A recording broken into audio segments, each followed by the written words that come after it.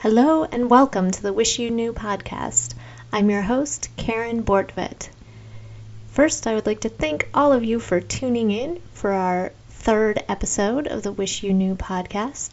Thanks to all of you who listened last week, for all of the likes on Facebook, the shares, the subscribes, the followings of the newsletter. Can't tell you how much it meant to me to see all of those coming in.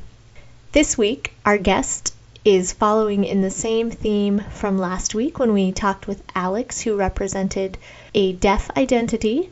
This week, our guest is a sign language interpreter. His name is Dr. Stephen Collins, and he is going to address many of the questions that you sent to us about the job of an interpreter. So let's go to Stephen. First, Stephen, thank you so much for coming to share with us on the podcast. I am very excited to have you. I have a number of different questions for you today about interpreting in general, about deaf interpreting. Some of them are questions that I came up with, but many of them are from people who are going to be listening to the podcast, many of whom don't have much exposure to deaf culture or interpreters or deaf interpreters. So there's a whole range of questions. Yeah, no problem. No problem. Go ahead. And I'll try my best to answer them. The first question is, could you summarize what is the job of a sign language interpreter? You've been in this profession for many years. Maybe you can tell us some of the changes that you've seen in your time in the profession. I mean, in general, interpreters interpret from one language to another. Sign language interpreters usually interpret from a spoken language to a sign language and vice versa. And so just like any other interpreter, they're interpreting between two languages. And actually, just related to the previous question, part of the interpreter's responsibility is to also engage in what we call cultural mediation, where they help both parties understand one another through incorporating important cultural information that makes the message understandable. Well, actually, back to your second question, interpreting has been around for many years, and sign language interpreting in the United States was sort of formalized when the Registry of Interpreters for the Deaf was founded in the 60s, and they have been involved in professionalizing the profession, and they've helped to support efforts for deaf empowerment, and this idea that deaf and hearing people are equal, and they have an opportunity to participate in society just like anybody else. And I would say that the biggest change in the last several years to the interpreting profession has been the Americans with Disabilities Act. The ADA was passed about 15 or 20 years ago, and that's been the most recent impact on the interpreting profession. And so our profession has developed and strengthened our ethical practices and procedures. And through the academic study of sign language linguistics, we now know more about what interpreters do and what they should be doing as a profession. And then quite recently, video relay services became widely available on a nationwide level. And so now interpreters and deaf people are able to call hearing people basically 24 hours a day using an interpreter to place that phone call. Sign language interpreters interact with deaf people through the VRS system and place phone calls for them, and so they're experiencing types of sign language that they never would have seen before, and experiencing accents that they wouldn't have seen, and vocabulary and regionalisms that they wouldn't have known in the past. And so that has been a huge change. You mentioned formalizing the ethical practices around interpreting. What are some of the ethical issues that might come up when interpreting that many of us wouldn't think of? Well, in the old days, when interpreting was a very new profession, interpreters in the past may have, because they were usually interpreting for people they know and friends and family, they may have felt very comfortable inserting their opinions while interpreting. And so interpreters were very actively involved because they were part of the community, and so they would sort of quote-unquote help the deaf people who they were interpreting for. And now we know that that isn't actually something that is beneficial.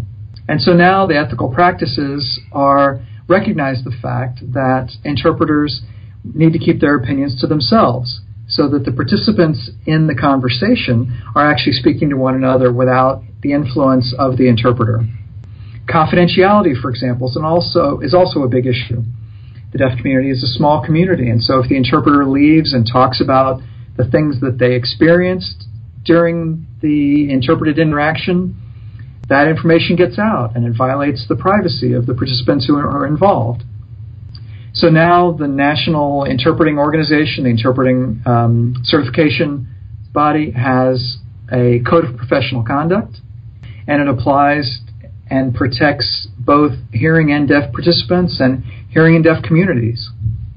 And so those are just a couple of examples about how the profession has raised the bar ethically to make what sign language interpreters do more appropriate for the consumers. We've been using the word interpreter. One of our listeners asked, is it a translator or is it an interpreter? Which word is correct, and are they the same thing? That's a great profession. That's a great question. Interpreter and translator are similar, but they're very different functions. Translation generally suggests a process that's done with the translator by themselves and moving from, usually it's done between paper and paper, so it's the translator has plenty of time to think and do research and get resources to understand more about the message that they're working with. And so, for example, someone might use an ASL video and type up an English version of that ASL message. That person, the translator, has plenty of time to work on that and consult with colleagues and experts and so forth.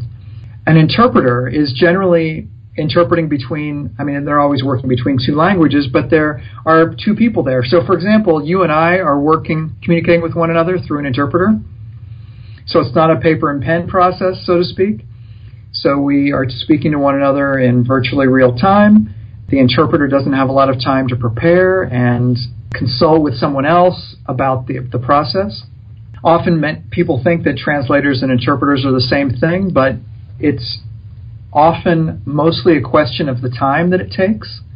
And so a message is given to the interpreter, and pretty quickly the equivalent message in the other language is produced, and it enables two people to speak with one another in virtually real time.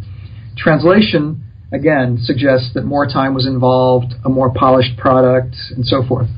And do you work as an interpreter or a translator, or both, depending on the situation? I actually do both, and it depends on the situation. So myself, I'm a certified deaf interpreter. I'm a CDI, they call us. And so most of my work is in interpretation. So I have someone there who is a deaf individual who gives me a message in ASL. And then, for example, I may be working with someone who's deaf and blind. I'm communicating with them through tactile sign language, which is a form of ASL that's presented through touch. There's a large population of deaf and blind people here in the community, and so that's my specialization. I have several other specializations, but many professions have that. Interpreters do as well. We have specializations. So most of my work is with the deaf and blind community. I do general interpreting as well in hospital settings or mental health settings, things like that. But you may be wondering, I'm a deaf person myself, and I work with other deaf people. And it has to do with first and second language. So my first language is ASL. I was born deaf, and I grew up using American Sign Language. And it doesn't mean that hearing interpreters can't do a perfectly acceptable job interpreting. But because my first language is American Sign Language, I'm able to understand deaf and blind people perhaps at a more in-depth level than others. And the same thing applies to people who interpret between spoken languages. If you're born as a French speaker, your understanding of French is going to be better than other people who may have learned English or Spanish first and became a spoken language interpreter later. I can give you an example. A couple of years ago, I was interpreting in a hospital setting, and I was interpreting for an older gentleman, and his ASL was just fine, but he had also recently suffered a stroke, and so his left hand was paralyzed, and I was able to understand him just fine, but the interpreter who I was working with, the hearing interpreter, didn't understand him at all.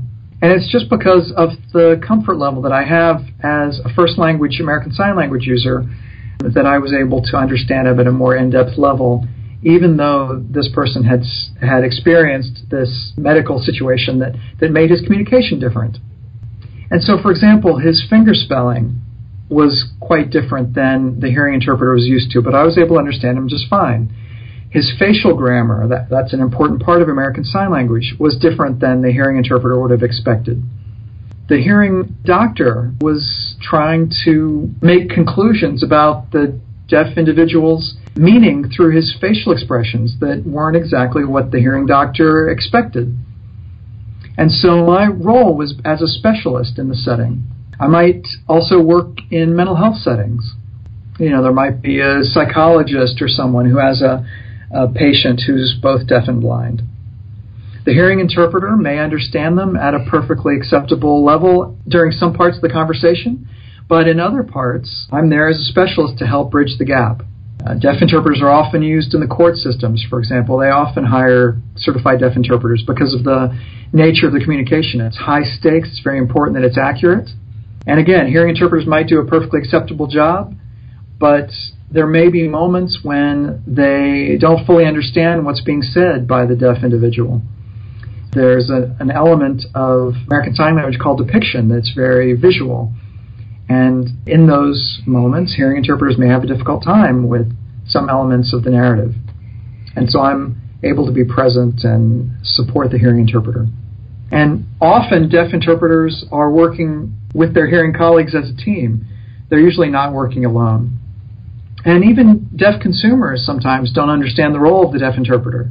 And so I'm educating both hearing and deaf consumers when I walk into a setting. And so deaf interpreters are really there for very specialized settings and work collaboratively with their hearing colleagues to make sure that the communication happens flawlessly.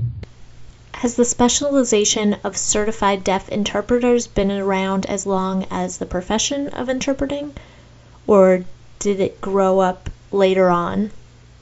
So it's interesting. When the Registry of Interpreters for the Deaf created the certification program for certified deaf interpreters, that was in the 1990s, and it started with a small group of 5 or 6 interpreters. Now there's over 200 certified deaf interpreters all across the U.S. Hearing interpreters have been certified for much longer. There was previously a different kind of certification for deaf interpreters, but, it was something that was not really an interpreting certification. It was called the RSC. Those people actually did evaluations and other things, but the CDI as a profession was really established in the 1990s. Now, if you're talking about deaf people who worked as deaf interpreters, they've been around for a long time. And I never thought of myself as a deaf interpreter, but me and many other deaf people worked as interpreters in the community, just, working in the school system as teachers or just helping to clarify for friends and family. Many deaf people have done that throughout history, and they've served as intermediaries between deaf people and interpreters or deaf people and hearing people, and that really deaf people have been serving that kind of role for many, many years, even before certification.